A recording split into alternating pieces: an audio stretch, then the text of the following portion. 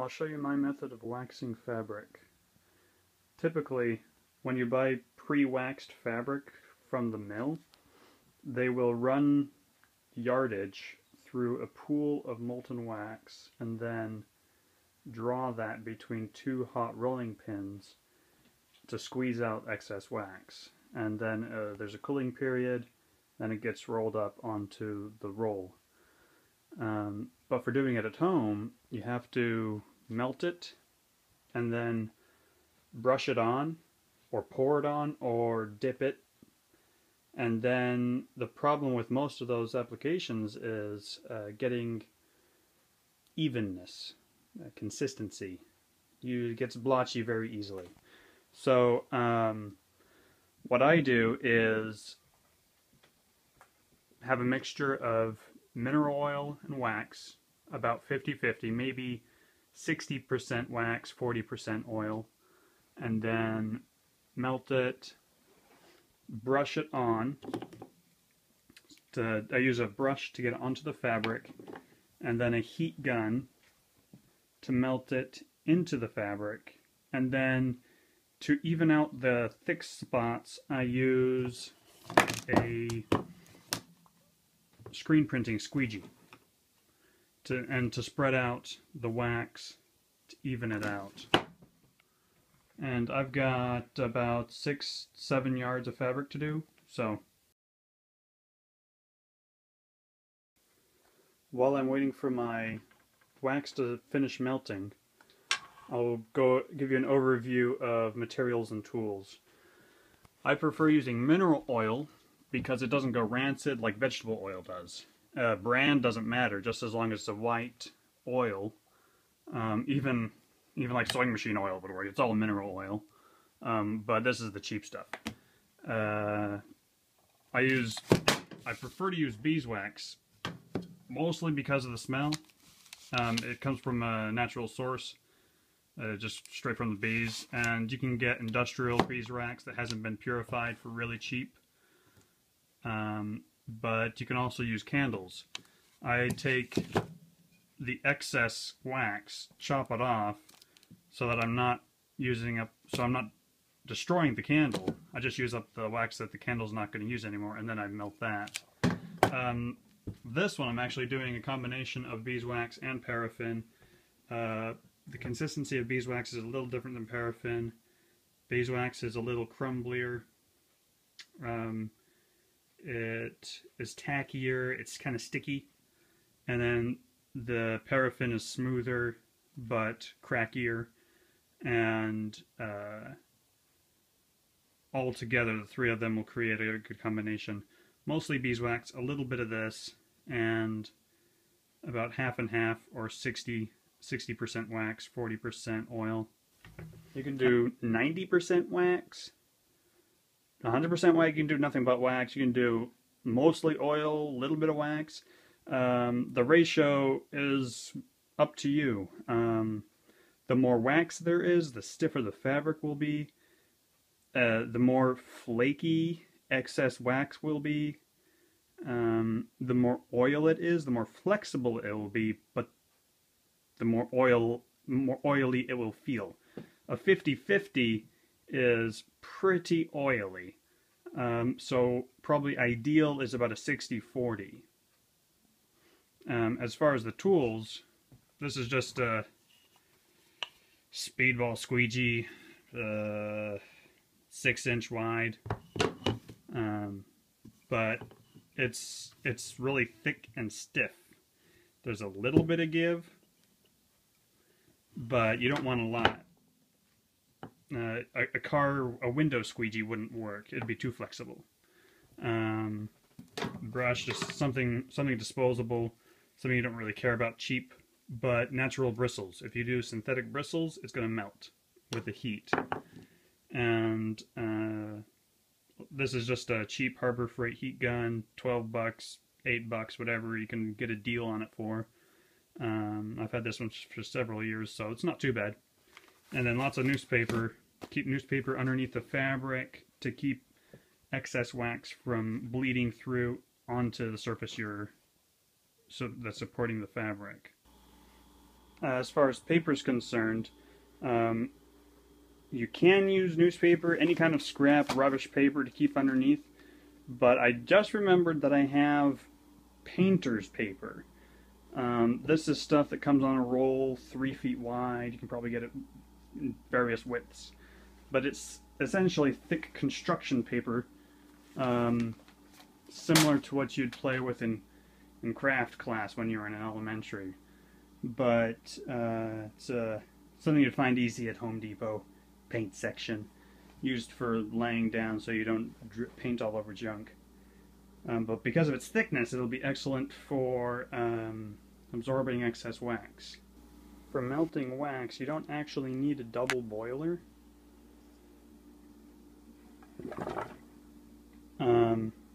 It just gives really consistent results. It also, I think it also makes it melt, the wax melt faster, but it prevents it from burning too. For years I have just done it straight on the surface of a pan. The way I remove excess wax from paraffin candles, by taking a knife and whacking it with a mallet. You can see a little indentation there. When you give it a couple good whacks, you start to see cracks split, and then large portions just come right off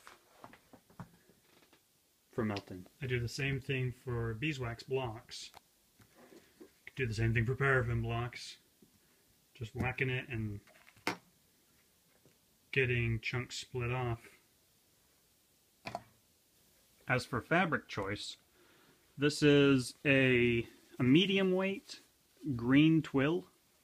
It's very uniform, fairly dense. You can hold it up to the light and not see holes in the weave. That's very good. I prefer twill over canvas just because of the density of the yarns.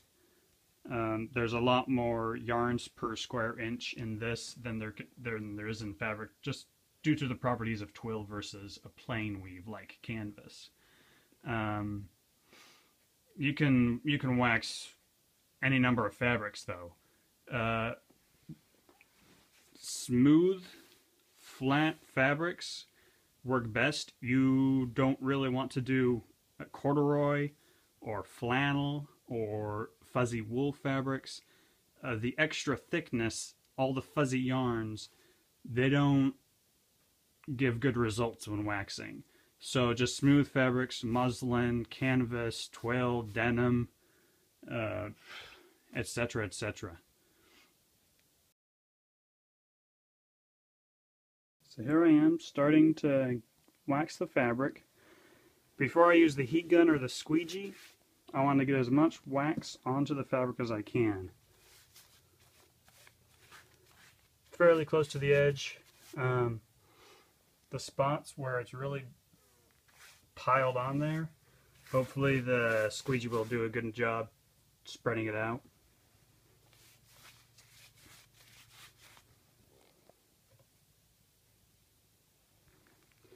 Another good thing about the double boiler is that you can take it off the pan and there's hot water in there keeping the wax warm, so you can bring it down from the stovetop for longer. If you're just working off the stovetop, you either have to go up to the stovetop to get molten wax, or when you grab the wax off the stove, it'll cool down pretty quick. Because that paper back there, I can spread the wax all the way to the edge of the fabric. You know you need to start warming the wax back up simply when it starts to thicken, when it gets a skin on top. So this, that's going to last a while. It's going to be molten for a good amount of time because of that hot water underneath the pan. So I've waxed about 18 inches across the width of the fabric. I'll stop there, even though my wax is still plenty fluid. I can't go too much further, otherwise I'll start waxing my pants.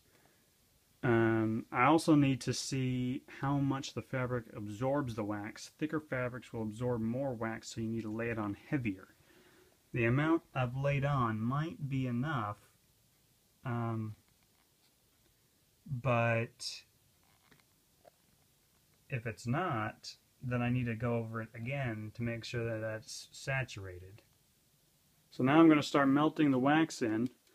At first, give it some good heat. You don't want too much heat. If you have a heat gun, it has several heat settings, you want it on one of the lower ones. If you get too hot, the wax will start to boil. You just want it to melt into the fabric and then move the heat gun elsewhere.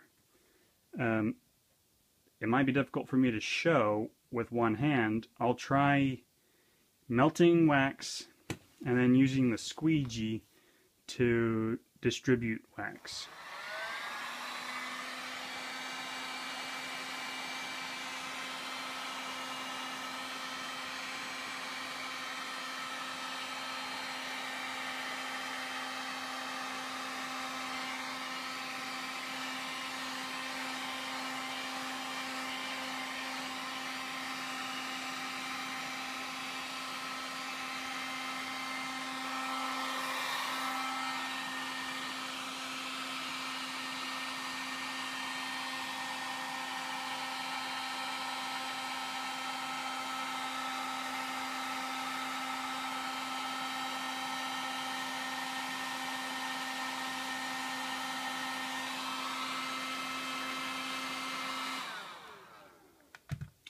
Okay, here I can see where the thick spots have really pooled. While it's warm, I want to push that out. And that actually really evened it out nicely. So you want to just go back and forth between the squeegee, the heat gun, spread the thick spots to the thin spots and just distribute, even it out, get it as good as you can. And you'll be left with a fabric that's a lot darker than you started with. That's not wet. It's not going to look any lighter than that. It's fairly cool by now. And in comparison, this is what it started out as. It's going to be a lot heavier and stiffer as well. And it'll have that attractive, cracked look when you break it in, too. You'll notice when the wax is really hot, fresh off the burner, it goes on real easy, spreads real thin, and even starts to bleed into the fabric on its own without having to use the heat gun.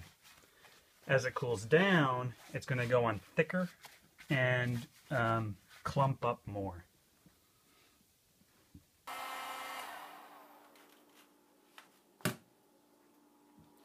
The direction you draw the squeegee does matter. You need to draw it the length of the fabric. The warp yarns are more taut than the weft yarns. When the fabric is woven, there's more tension on the warp yarns, so they're going to stretch less as you draw that across. If you draw it horizontally, the width of the fabric, then you're going to get a lot more stretching and warping of the fabric while you're drawing it across. I'm working on the second batch of wax. You can see that this is a lot clearer than the first one. The first one was very yellow, even when fully liquid. This is, you can almost see to the bottom of it. There's that one lump that won't melt yet. But to test consistency between batches, I've only waxed 1.5 yards, maybe 2 yards, with that last full batch of wax. So to test this new one, and the ones after, I'm going to have to do 1 or 2 more of these. I take a small measure, cool it down, refrigerate it, whatever. When it's solid, I test the consistency of it compared to the one I started with, which I melted already. so I'm just going to have to tell from memory. But it should. I'm looking for something that's slightly creamy, almost like a salve, not quite that much. Also, the color variation is because this is a freshly melted batch of wax. This is the first time I've melted a bunch of wax and a bunch of oil all together into this batch. The last batch I had melted several times. Something with the crystalline structure of the wax, or how it breaks down over time through heat, something like that. Well, it will change color when it's melted. It'll be more opaque, but it should go on. It should look the same when it's on the fabric. Here I have my small measure of wax cooled down. I just pulled it out of the fridge. Still a little bit warm. It's about room temperature now, but it gives me a good chance to see the consistency of the wax when it's cold. This is actually firmer than I want. So even though it looks really liquid, really clear and transparent when it's nice and hot, it solidifies to this. It's not very yellow like the wax originally started because it has to cool down all the way and then it'll be pretty yellow. But I'm looking for a consistency that's a little bit tackier, that smears more easily. I have to give it quite a bit of pressure for it to really squish down. A little too crumbly. So I'll add some more oil and then give it a stir, give it one more try, decide where I'm at, and then get back to waxing. So here's the second time I've tested the wax, and it's more to my liking. Just feels creamier, not too creamy. It doesn't smear all over my fingers and make a complete mess of itself, but it's not crumbly. So now the ratio is good, so I'm going to start reapplying it to the fabric. You can see all the fabric I've waxed so far. I'm just rolling up, and another thing I want to show you is as the squeegee runs across the fabric, what it's doing is pulling some of the wax up onto the squeegee, but also pushing it through onto the paper underneath. This is why it's really important to have a couple layers of really thick paper. It'll even bleed through, but it doesn't go through all the way. You'll see some blotches on the back side of the fabric where there was a lot of wax that bled through and it's stuck to the back side. That's insignificant. There's not very much actually sticking to the fabric. And if you go over all that again, I'm going to go over all this fabric all over again with a heat gun just to remelt it, make it really uniform, so then I can start cutting it. Here you can see the finished fabric. This is, I went over the front side and the back side, make it all consistent, use the squeegee to press the excess wax out through the back side, and what helped the most was actually making sure I had dry, fresh paper on the back. When I had waxy paper, it would still bleed up into the fabric. So when I got too much wax on the paper, I'd flip it over, then do some more. When that got too waxy, I'd replace it with new paper. And so you can see it doesn't have any shiny spots. The horizontal white lines are from the fabric being folded up.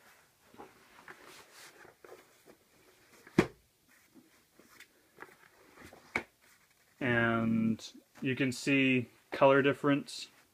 This is before, after. When I make something out of it, I will finish assembling and then take the heat gun to it, it will remove these white lines and sort of start fresh. So then as I use it, it'll break in and it will get the crease lines showing up.